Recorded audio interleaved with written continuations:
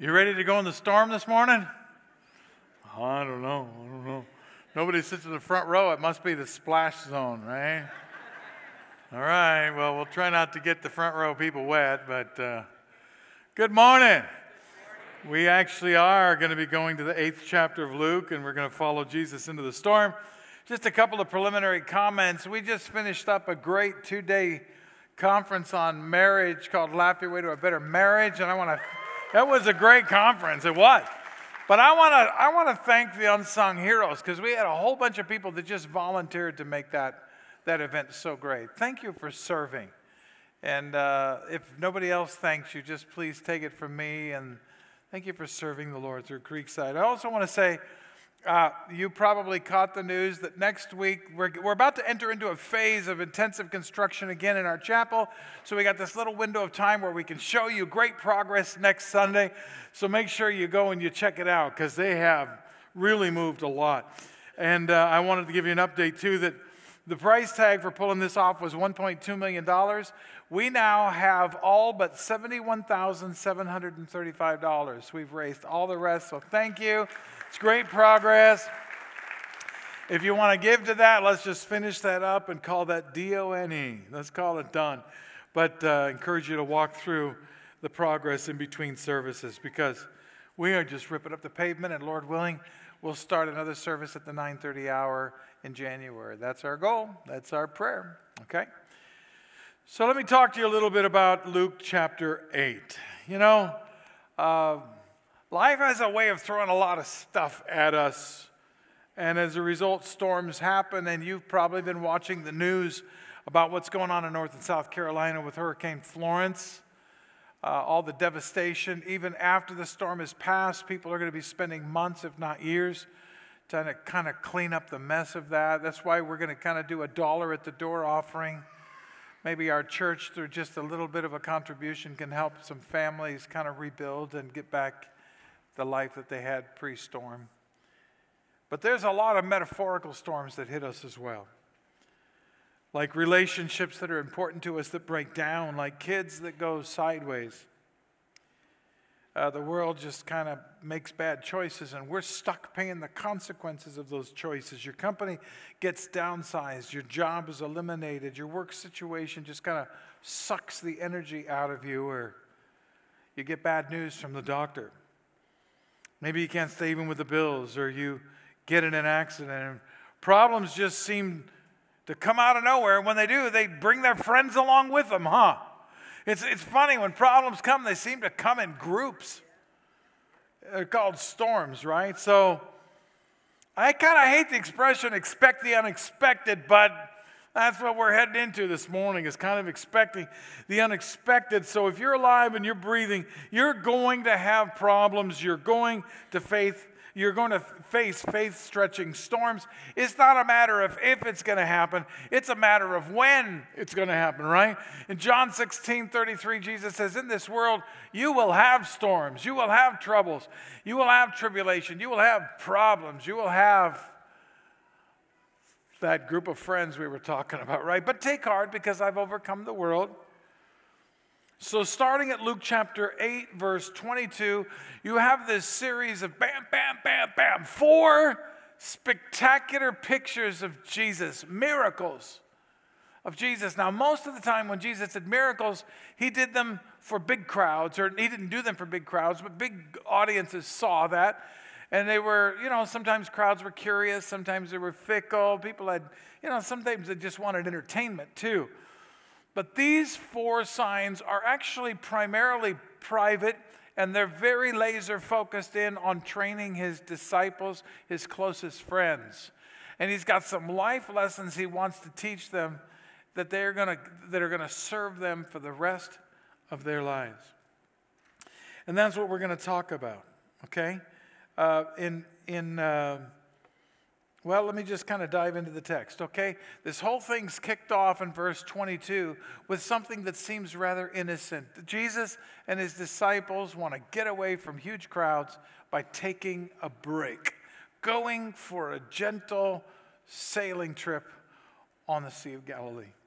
If you were here last week, you'll remember that We ended the text with Jesus' family members coming to visit him, couldn't even get through. The crowds were everywhere. Everybody wanted a piece of Jesus. Miracles, constant human need, thousands of people everywhere. The text tells us in Mark, it was so busy they didn't even have time to eat. There was no time for food securing or preparation, just because everything was just suffocating and all the requests for Jesus and the disciples were overwhelming. So Jesus and his disciples said, you can't sustain this kind of activity without breaking, because Jesus became a man. He was God in the flesh. And so they decide that they're going to go out for a ride on the Sea of Galilee. What a great idea. Most of his disciples are fishermen. They know this sea like the back of their hand. The most comforting place for them is out on the waters. Most people don't own boats. Let's get away from people, okay? Get out on the sea. So we're talking about the Sea of Galilee. The Sea of Galilee is it's the largest fresh body of water in Israel. It's about 13 miles long. It's about 8 miles wide at its widest. It is, if you've ever been up to Lake Tahoe, it's about 2/3 the size of Lake Tahoe. Similar size without Emerald Bay, okay? Kind of a similar shape. Some call it the harp-shaped lake. Whatever you want to do with that, okay? At any rate, Jesus says in the text, hey guys, let's just get in the boat and let's go to the other side, okay? So they're headed to the other side, and they were on the western shoreline somewhere, so they're headed to the western side, probably the southeast part of the lake. Would have been like an 8-9 mile trip at most, but just understand, they're not in a hurry, because what awaits them when they get to the other side? More work, right? So they're taking a break, and they're not in any hurry. They're gonna move slow. And it tells us in the text that while they were just kind of being lullabied by the gentle currents of the Sea of Galilee, as they sailed, Jesus fell asleep. Mark's gospel tells us 3 other juicy little tidbits at this point. He tells us that it happened at nighttime that they sailed away because people were maybe going home or eating so they could escape. It tells us he went to the back of the boat, to the stern of the boat, where the rudder was. There's a bit more space back there. And he also tells us, it's kind of a cool little touch, that there was a cushion back there. And it probably wasn't a huge cushion, but geez, when you're tired, you can kind of sleep anywhere. You just kind of push a pillow or a cushion or make some makeshift cushion. Jesus just sort of accommodates a little bit and falls asleep. Have you ever been so tired you could fall asleep anywhere? We have 3 kids. They could fall asleep eating. I kid you not. We saw our kids fall asleep anywhere. I could not believe it. Our kids could sleep standing up. And while we're laughing at kids, so can their parents too. I mean, even adults have some of the most non-glorious sleeping positions. One of my favorites is when people sleep with their mouths open. Some of the most glamorous people are really sketchy when they sleep, right? And their mouth is open, they're catching flies when they're sleeping. So Jesus, remember, he's the God-man. He is God. He wrapped human skin around himself. So he suffered the limitations of what it meant to be a human. This is one of the great mysteries of the Christian faith, how God the Son fuses humanity with divinity when he comes down and becomes a human being and dwells for a while among us, right? And so to do that, I mean, he really had to sacrifice a lot to come down here and show us he loved us. He suffered pain. He suffered rejection. He suffered loneliness. He suffered misunderstanding. He suffered betrayal. He suffered frustration. He was tired. He was just tired. And so he falls asleep. Here's a really good little principle in the making about how if Jesus needed rest, maybe you and I do as well. Principle number 1 is that taking breaks to rest is God's idea. Failure to pace yourself will end badly. And some people think, oh, I'm so important to God that I need to work 7 days a week. No, you don't. You don't keep the world spinning on its axis. You can take time off. The kingdom of God's not going to break down if you do. We have this Sabbath rhythm that's built into the creation week. He gives it in the Mosaic Law. God wants us to take breaks. He wants us to take rest because you cannot sustain the kind of pace that Jesus and his disciples were running with and maintain it for a long period of time. Something's going to break, and it usually comes out in a health failure. So learn from the master. Rest is a part of God's design as humans. Naps can be wonderful. pulling away into quiet and recharging, however you do that best. Some people like to be around people. Some people want to get away from people. Whatever it is that helps you recharge, that's good enough. It's extremely valuable. So they're getting out on the sea, and Jesus is sleeping, and the sea's got this nice little rhythm going. I've been to the Sea of Galilee. It's generally really calm. Now, back in the 70s and 80s, for those of you too young to remember this, just trust me, there was this program called Gomer Pyle. And Gomer Pyle used to say, surprise, surprise, surprise. And that's what you get in this storyline here, okay? Because all of a sudden, out of nowhere, you get a wild storm. Expect the unexpected, right? It tells us in verse 23, second half of 23, chapter 8, Luke. A squall came down on the lake so that the boat was being swamped and they were in great danger. Everybody say, great danger. Not danger, great Will Rogers or Robinson or great danger, right? This was serious. And Matthew, who was actually in the boat, in his gospel, he says, suddenly a furious storm came up on the lake so that the waves swept over the boat. This is not a normal storm.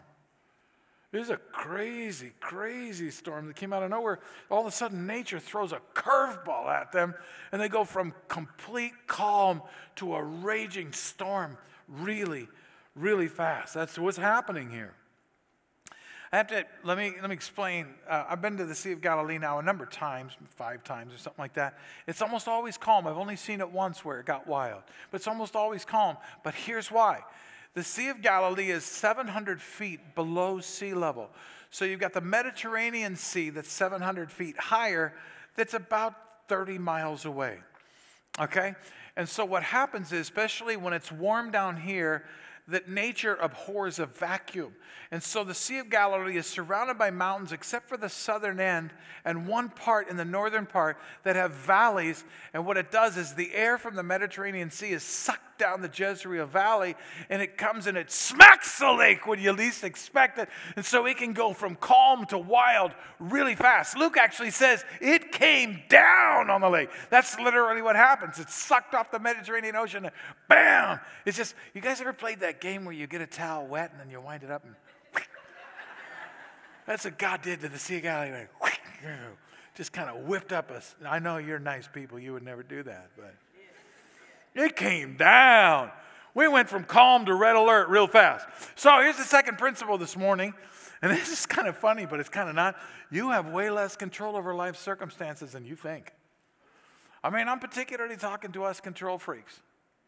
You think you can control circumstances and people? If you're a control freak, I don't want you to raise your hand. I don't want you to get embarrassed. Just have the person next to you give you an elbow right now, okay? Because you're a control freak, and you know it, right? Some of us are even proud of it. That's even worse, right? You have way less control over the circumstances of life than you think. You elude yourself if you think you control where life's going. I know we work hard. We want a safe, predictable, comfortable world, and to a certain extent we can do it. But guys, no matter how hard we try to control our environment or people or circumstances, we simply don't shield ourselves from the stuff that's going to come beyond a certain point. Problems are still going to come. Jesus guaranteed it. Are you breathing? Are you alive? In this world you'll have troubles. And so my mind goes to, and this was quite a while ago, my mind goes to the fact that my family wasn't prepared when my brother died in a car accident. We got no advance warning. It changed everything, guys. We were not ready for that. It redefined us as a family. Over the last 2 weeks, we have had precious people in this church go through some of the most horrendous storms I've heard about since I've been here at Creekside. I've been here now over 4 years. And as pastors, we get to hear the good news, but we also get to hear the heartache. We get to hear about the storms. Last week, a young husband lost his wife. A young boy died in a car accident. People got cancer diagnoses. People are going through radiation and they don't have any strength right now. And there's a lot of stories like that. And by the way, they don't just happen to old people either.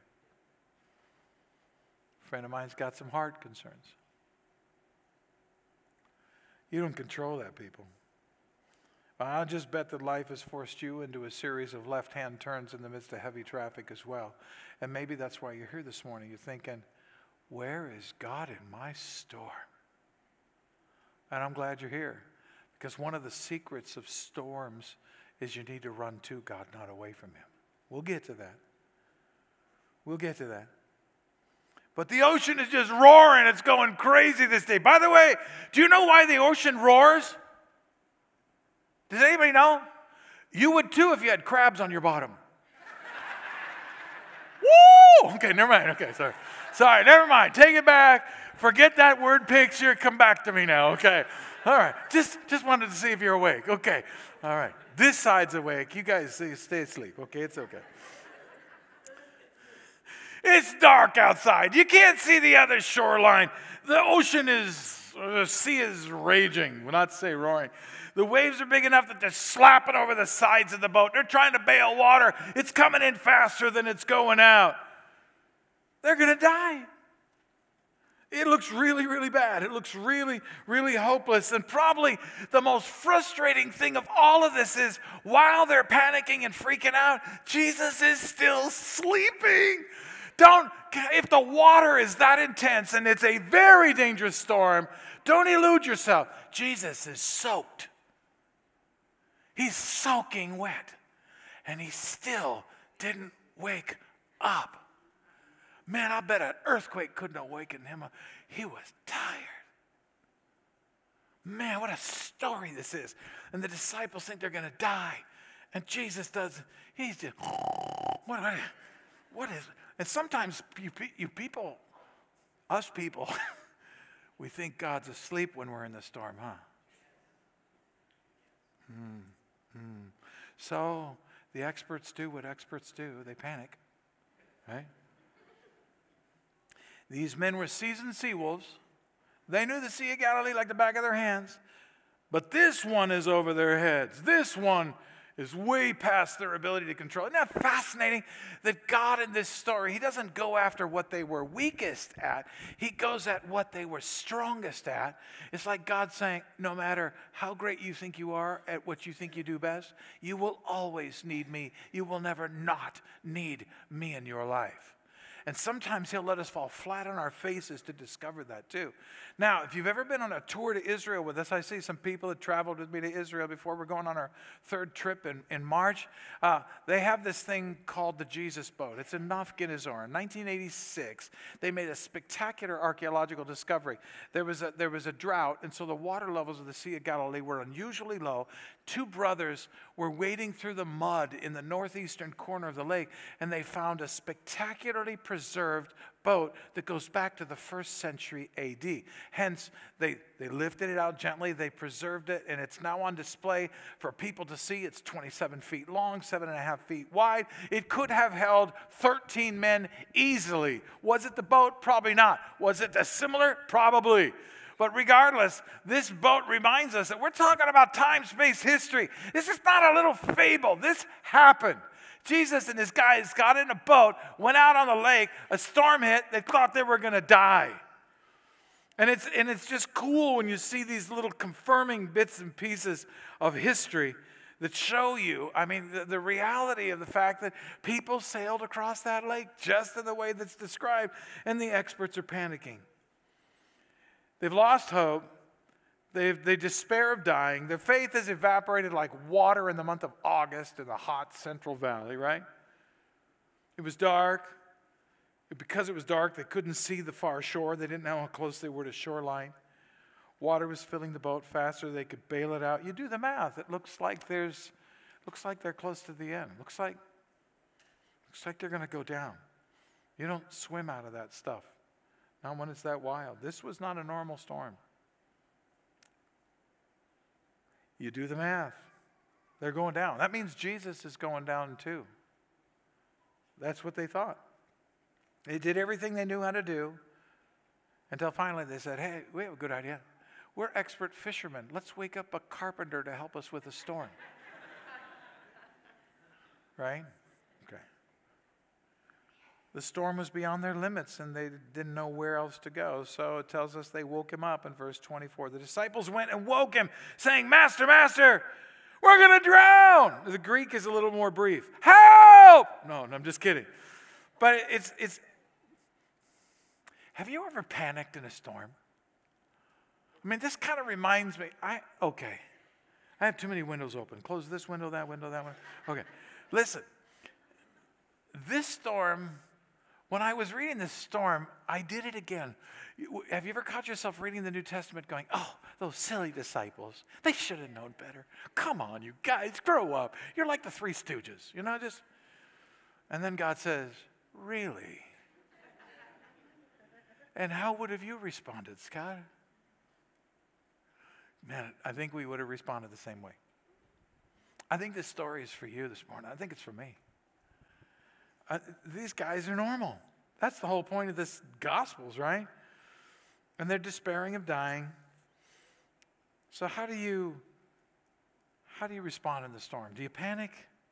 Have you given up hope that you're ever going to make it safely to your destination? It's just so easy to be a person of faith when everything's going zippity-doo-dah, huh?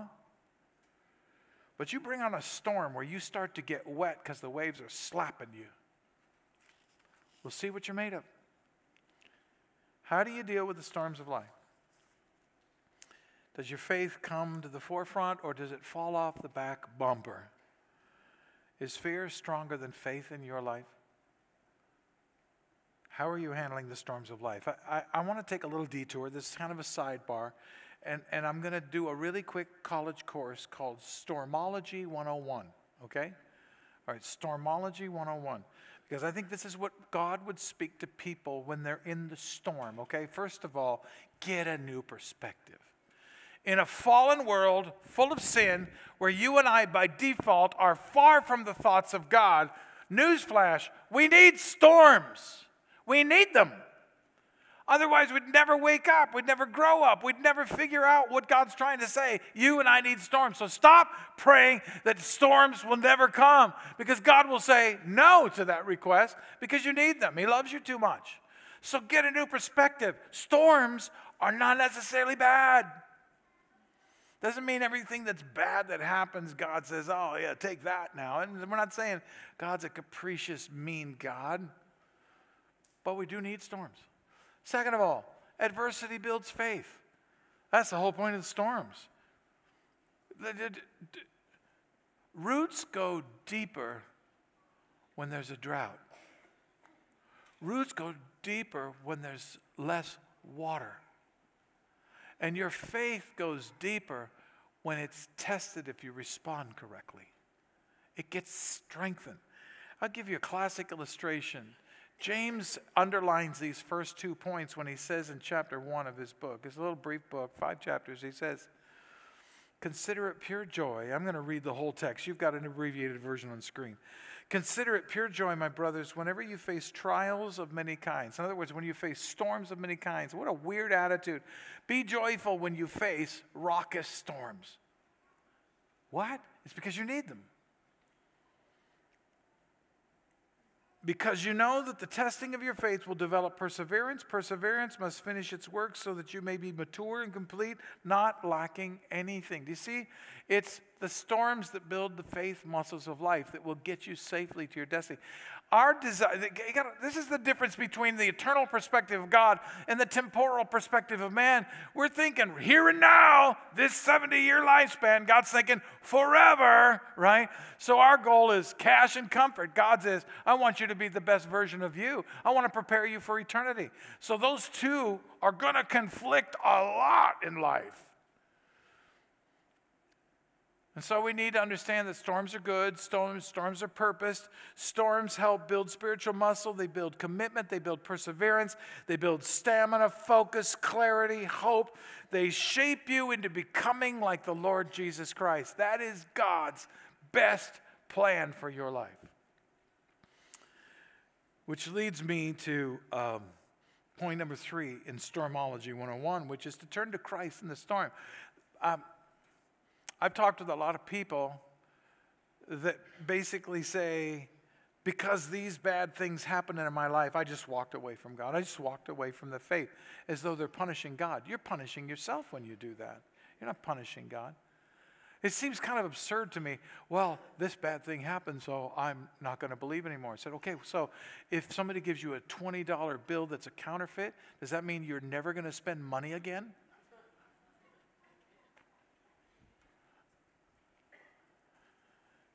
Instead of running away from God, you run towards God.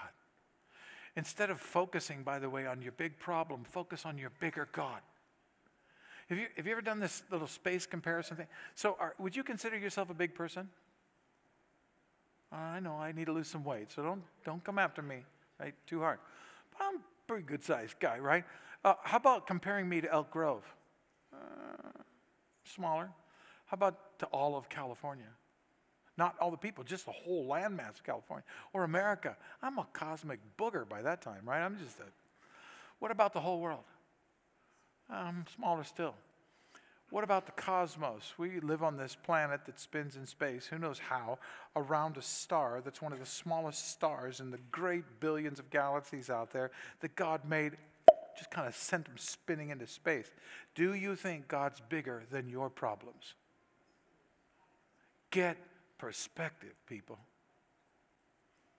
Get perspective. One person this week, I'll tell you, it was Phil Fuller. He said this. He said, we're supposed to glance at the storm and gaze at our Savior.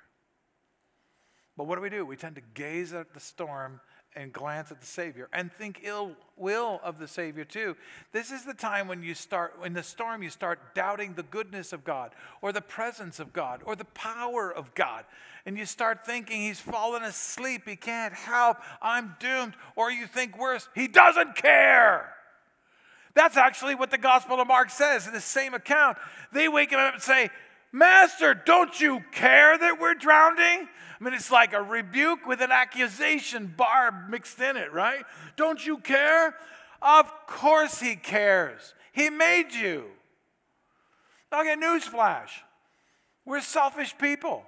Even having said that, God loves you more than you love yourself. So we need to settle that in our hearts. We are not alone in this universe. There is a loving God that knows your address and the number of hairs on your head. He wants to walk with you. So instead of running away from God in the midst of the problem, it's a lot smarter to run towards God because he's the Lord of the storm. Which leads to the driving principle of Stormology 101. You have to choose whether fear or faith will be the dominant influence in your life, particularly as you go into problems. What's it going to be? Is it going to be fear that drives you or faith that drives you? It's the classic, hey, why pray when you can worry? Do you see what I'm saying? Listen, fear and faith are not good friends. The Bible tells us that either fear is going to chase faith away or faith is going to chase fear away. So what's it going to be with you? And I know you're in church, you're saying, well, obviously faith. Well, let's put you in a trial. Let's get you a little wet. And we'll see. We can't control life's circumstances, so the options are rather limited. A, be carried away by worries, anxiety, fear, panic, hopelessness, and despair. Or B, latch on to God like a barnacle and trust him to get you to safe harbor. It seems like it's about that simple. You can't control life's circumstances, but you can control your response. You can filter it through faith. There was a little kid in a Sunday school class, when they were reading about this story, he said one of the smartest things I've ever heard about this text. He said, do you think any boat can go down if Jesus is on board? Takes a little kid to figure this one out, huh? If Jesus is in the boat, it's not going to sink. Do you understand that? That's Sunday school level stuff here, folks. But it's good theology, too. Well, what about when you experience the death of a loved one? That's hard emotionally, man. Talked with a wife, or I talked with a woman after the second service that had been abandoned by 2 husbands.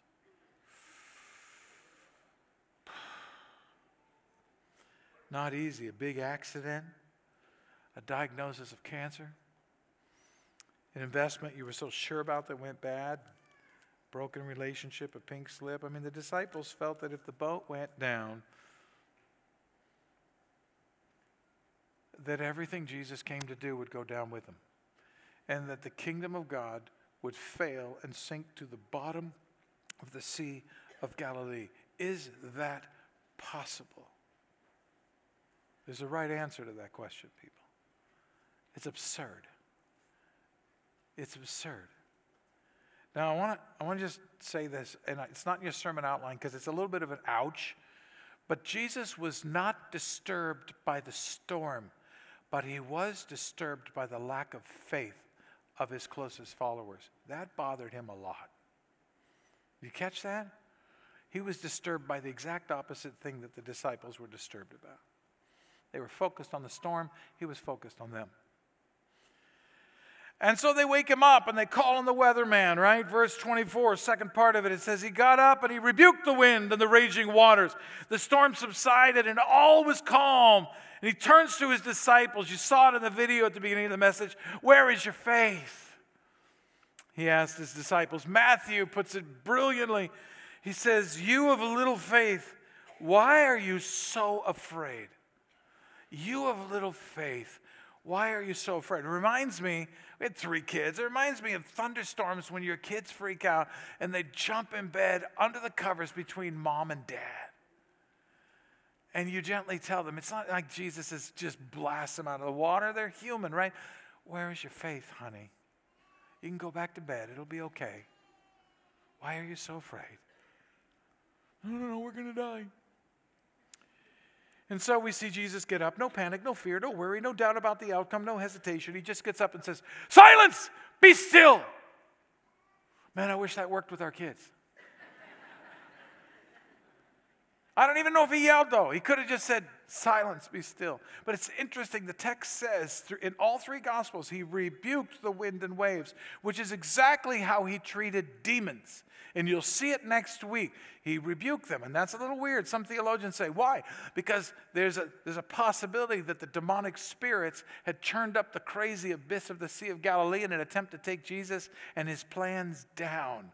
And just as Jesus sent the demons packing, come back next week, he sends the storm back into calm. He rebukes the storm. He takes control of the wind and the waves. And in case you missed it, the main point of this whole thing, theologically at least, is that Jesus Christ has power over the elements of nature. Even the wind and waves obey him. The storms shut their mouths like the mouths of the lions were shut in Daniel's cave. He just shuts them down. This is no storm like what they'd ever seen, but this is no solution like what they'd ever seen either. They're shocked by what they see here. The miracle demonstrates beyond a shadow of a doubt that Jesus Christ is Lord of the wind and the waves of nature. He's Lord of the storm, and by way of inference, he's Lord of your storms, if you'll let him. For the astute Bible student, now, do we have any astute Bible students here this morning? There's actually more here than you thought. Because in the Old Testament, only Yahweh, only God Almighty has control of the elements of nature. You think of the story of Jonah, where there was a wild storm, they threw him overboard, God brings calm. The Psalms that speak of God alone being the one who brings calm to the storm. And here's Jesus bringing calm to the storm. For the astute Bible student, we're being told that Jesus is God. He's God fully, but he's also man fully. He fell asleep, people. And somehow, in this marvelous mystery, they were fused into one body, and he dwelt for a while among us. It's just so cool. But whether the devil was the one that caused the storm or not, never forget that God is ultimately and sovereignly in control of every human life. And there's nothing that will ever come your way that doesn't first pass through the loving heart of a sovereign God. God gets the last word, not circumstances. That's the difference between a believer and an unbeliever. An unbeliever just lives in the panic and the fear of the unknown. The believer knows there's a sovereign hand and heart underneath all of it. There's a purpose, and God's got us. I know this is a bad metaphor. Don't squeeze it too tight. But it's like God seeing us as cookies that he puts in the oven. He always keeps an eye on the temperature, and he always keeps an eye on the clock, so that the cookies turn out just right. Now, don't push the metaphor too far, because God doesn't eat us when we're done, right? Okay, don't go there. I saw you going there. Don't go there. Man, do I want some snickerdoodles right now. Right with my honey walnut shrimp. I want them today. All right. But this is interesting. There's a double rebuke here. There's a rebuke of the storm, and then there's a soft rebuke to his childish disciples that feared all was lost when he was in their boat. Why do you have such little faith? Why are you so afraid? They should have known better. And by way of inference, we should know better. Which leads to principle number 4. Principle number 4 is your next storm could be different, particularly if you let Jesus in your boat. Your next storm doesn't have to result in you just losing perspective, being filled with fear and panic and anxiety. Your next storm can have the peace that comes from understanding there's a sovereign, loving heart that never lets something come into your life if there isn't something good that's going to come even out of something that seems totally bad. Your next storm could be really different if you just let him in your boat. In your worship folders this morning, there's this little card right here. Would you pull this card out? It looks like Jesus. It says, I want Jesus Christ in my boat, right? You see that one? Why don't you pull that out? What that is it's just simply a prayer. There's nothing magical about it, but I just kind of created a prayer that expressed, based on this Stormology 101 language we're looking at, how somebody that has Jesus out of their boat can get somebody metaphorically in their boat. And I did this when I was like 18 years old. I knew about Jesus, but until I had an encounter with Jesus where I actually realized he was there, he's here this morning, and that he wanted to come into my life and become my master and my Lord, till I figured that out, I was still trying to operate on my own steam without Jesus helping me. So what I want to do is just read this prayer. And if it expresses what you'd like to say to God this morning, we're going to go about silent for about 60, 90 seconds after I do this. And you can just pray this directly to Christ this morning. He's here, folks. He's raised from the dead. He says, wherever 2 or 3 are gathered in my name, I'm there. He's here. So here's the prayer. Dear Lord Jesus, now I understand that you are greater than any problem that life can throw my way. I cannot survive the storms of life or navigate my soul into eternity unless you're in my boat. So I choose to believe in you today. Your death on the cross made a way for my eternal forgiveness and deliverance. And your resurrection from death is proof that nothing can stop you. So please forgive my many sins and save me forever. I ask you into my life today as Savior and Lord. Thank you. Amen. If you've never prayed a prayer like that before, can I encourage you just in the silence of about the next 60, 90 seconds to just talk with your God this morning and do that. Take that step. For those of you that have, let's just pray for about a minute and a half, okay?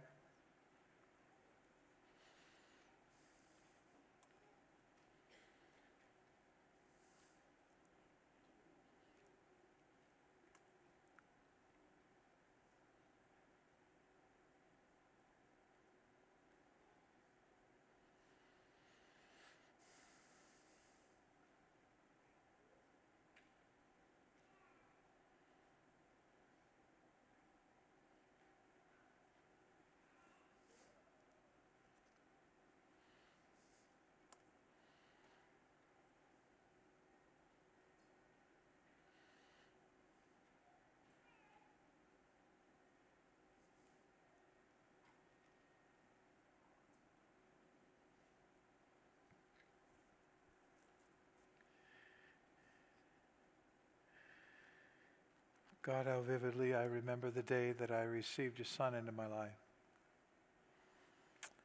And my mind goes quickly to that promise that says, whoever calls on the name of the Lord will be saved. So, Lord, I pray this be a time of great faith opening to you.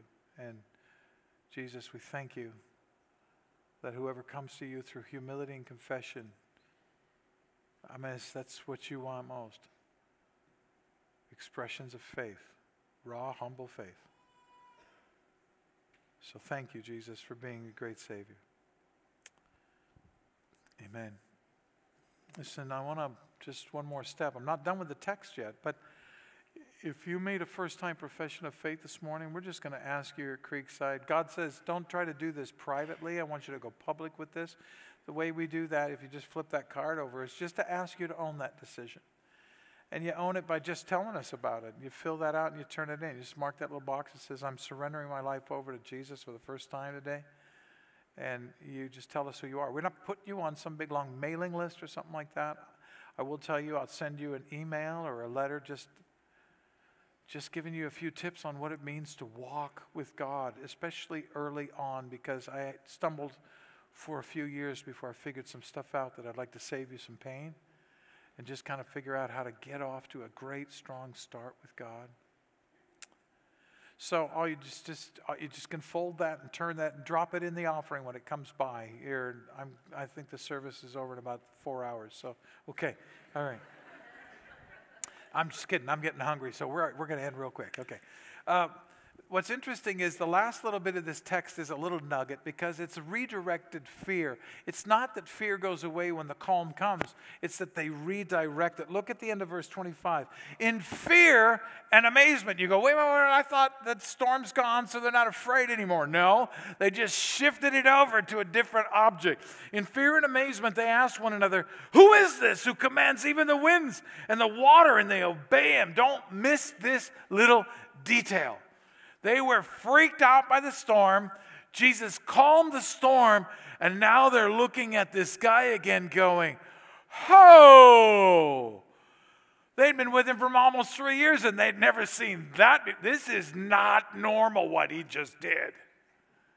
I can imagine him kind of backing away and leaving him in the back of the boat by himself as they're saying, who is this that even the winds and the waves obey him and say, yes, sir.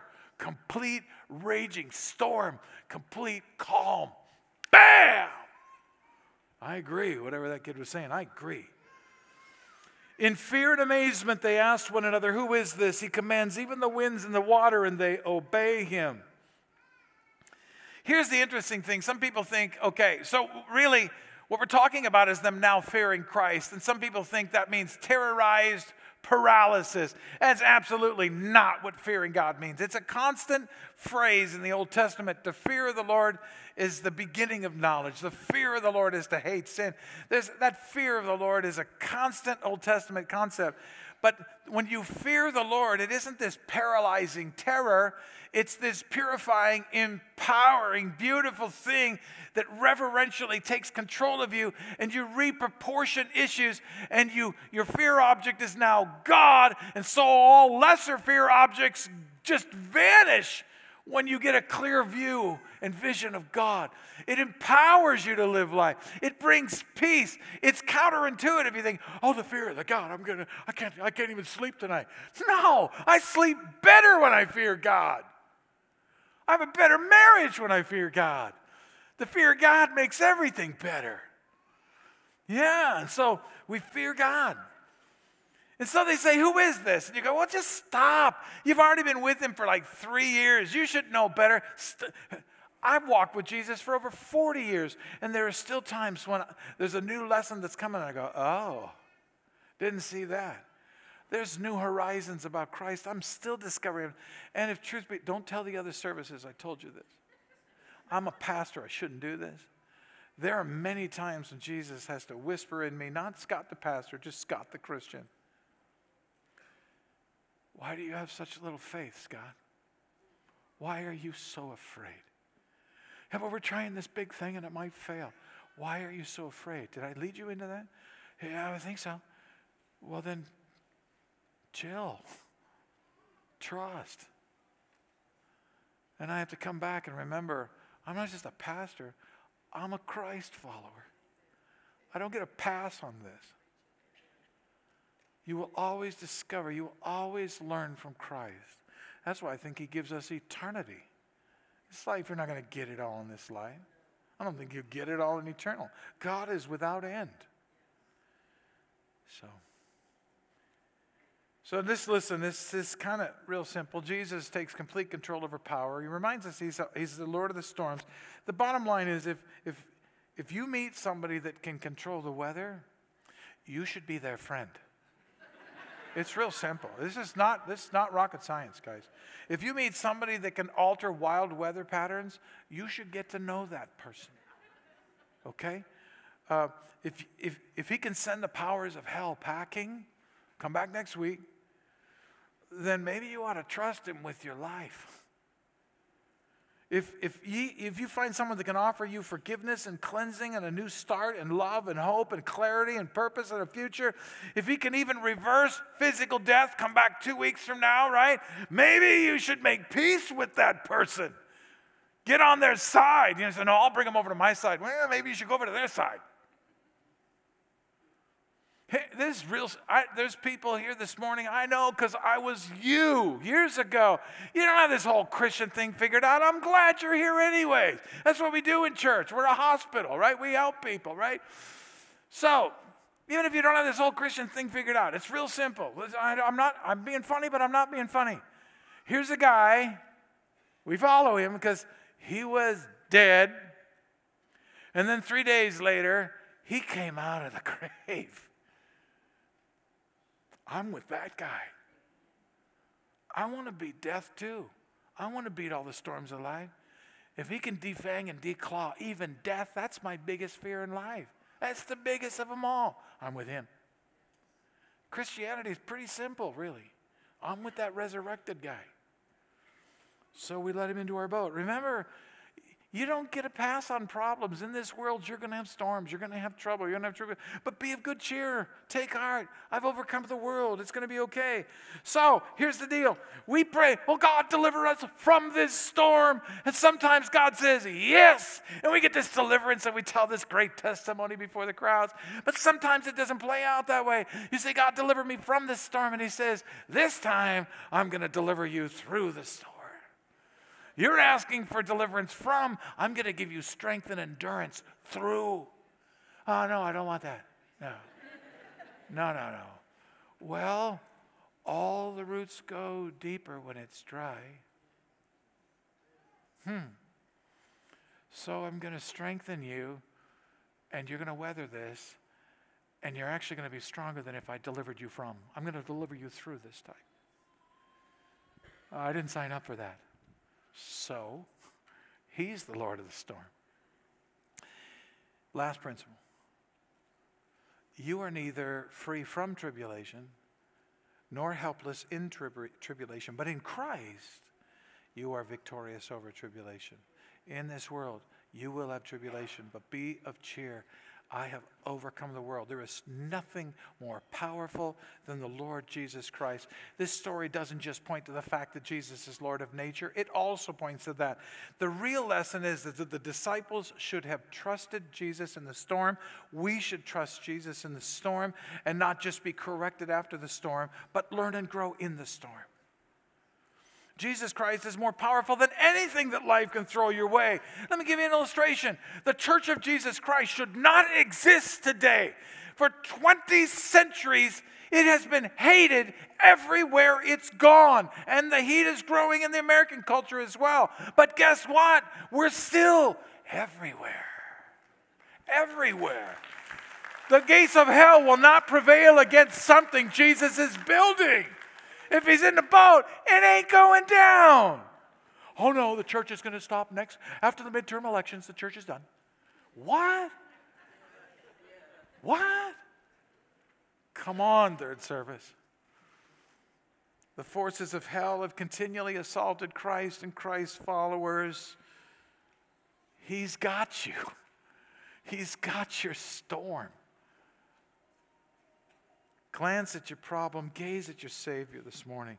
Because after the whole battle is fought, after all the cannon fire and the air support and the explosions and the arrows and the blood and the smoke and the fog and all that stuff dissipates, the last man standing will always be the Lord Jesus Christ and anybody that stands with him. He is the last man standing, and he's got you, and he's got your storm.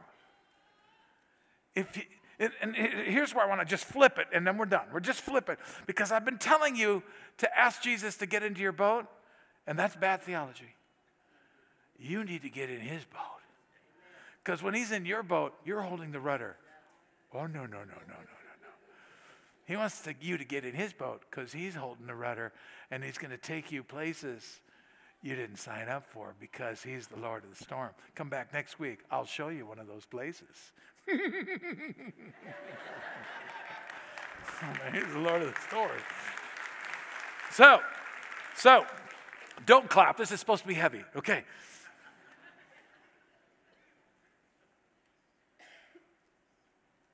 Why do you have such little faith? Why are you so afraid? I've got you. You're mine. And if you're in me, you're not going down. Oh, God. As I know, God, we're here at this time in our service where we call our ushers, we receive our offering. We do that. We sing, we praise you. There's got to be a response after hearing about the Lord of the storm. But, Lord,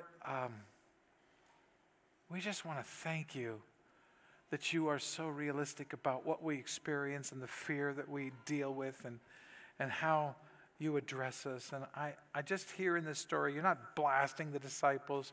You're gently calling them back to reality. And God, we invite you to call us back to reality, to not let fear drive our life, but to let faith drive our life. Jesus, I want to pray that we not just learn lessons after the storm. I want to pray that we learn them by faith in the storm, going through the storm. Of course, we ask you for deliverance from the storm when it's your will. But when it's not your will, we pray for strength and endurance and faith in the trial, in the storm, for your glory and for our growth, because we know you're preparing us for eternity, and we will always adore you for that. And all God's people said, amen. God bless you.